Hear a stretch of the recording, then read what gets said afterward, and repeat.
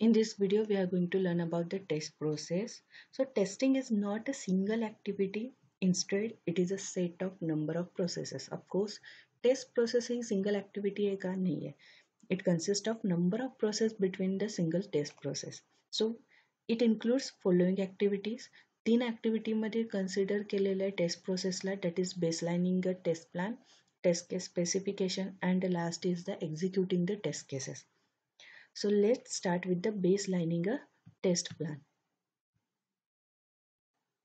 It is one of the type of non-functional testing. At the baselining a test plan means what? It refers to the validation of documents and specifications on which test cases would be designed. म्हणजे जो काही taste plan आपण create करायला लागलोय त्या taste प्लॅनला validate करायचं जेणेकरून त्याच्यावरती आपण करेक्ट टेस्ट केसेस डिझाईन करू शकू.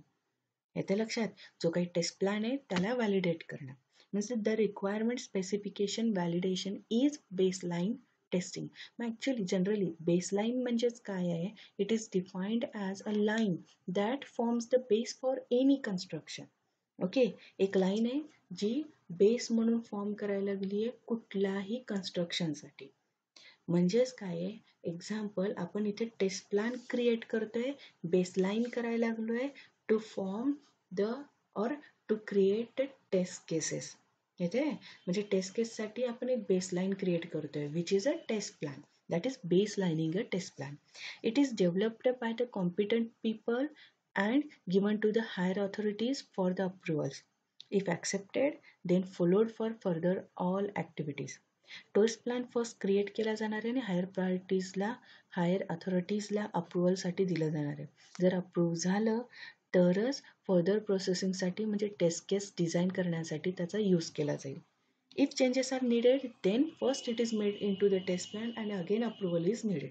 म्हणजे जेव्हा जेव्हा टेस्ट प्लॅनमध्ये काहीतरी चेंजेस ऑकर होतील अँड दॅट टाइम ते चेंजेस फर्स्ट टेस्ट प्लॅनमध्ये क्रिएट केले जातील, मग पुन्हा ते अप्रुव्हलसाठी दिले जाणार आहे. मग अप्रुव्हल भेटलं तरच फर्दर प्रोसेसिंगसाठी आपण त्याला यूज करू शकणार आहे. A majority of the issues R solved through the baseline testing. This is nothing but the baseline testing. Baseline testing करायचंच म्हणजेच बेसला जो काही बेस आहे पर्टिक्युलर कन्स्ट्रक्शनचा त्याला टेस्ट करायचं म्हणजे ते टेस्ट प्लॅनलाच टेस्ट करायचं. नेक्स्ट काय प्रोसेस आहे ॲक्टिव्हिटी आहे that is a test case specification. Test case specification has to be done separately for each unit. Software मधले जेवढे युनिट आहेत त्या प्रत्येक युनिटसाठी सेपरेट टेस्ट केस स्पेसिफिकेशन केलं गेलं पाहिजे.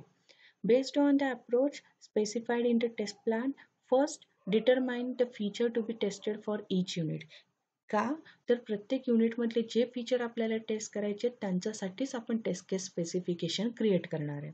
दॅट्स वाय पहिल्यांदा आपल्याला डिटरमाइन करणं गरजेचं आहे की कुठले फीचर्स आपण टेस्ट करणार आहे. So based on these, the test cases are specified for testing unit. Success of product is depending quality of test case through which it was passed. Correct आहे. टेस्ट केसच्या क्वालिटीवरूनच आपल्याला प्रोडक्टची सक्सेस करणार आहे और प्रोडक्टचा सक्सेस जो आहे तो टेस्ट केसच्या क्वालिटीवरतीच डिपेंड असणार आहे. करेक्ट आहे.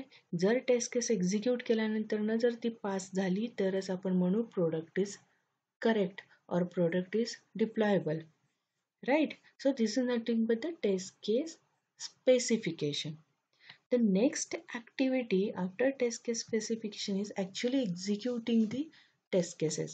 So proper execution of test cases is essential, which will minimize the work and reduce the time to release the software product. So the test execution task मध्ये काय काय इन्व्हॉल्व असणार आहे? The follow the test procedures to execute the test cases. Correct. Taste procedure follow करावी लागणार आहे.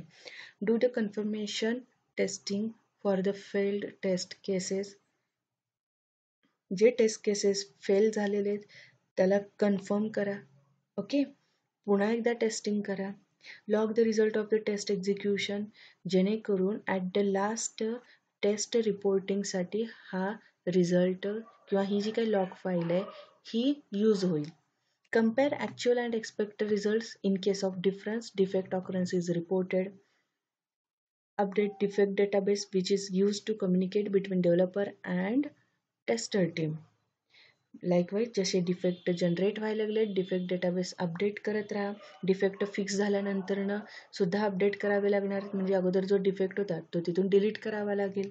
Correct आहे. So the execution of the taste cases will decide the suspension or रिझम्पशन of further taste cases. So these are the tasks which is involved in executing the test cases. So this is the video about the test process. I hope your concepts are getting clear using my videos. So please like, share and subscribe my video. Thank you.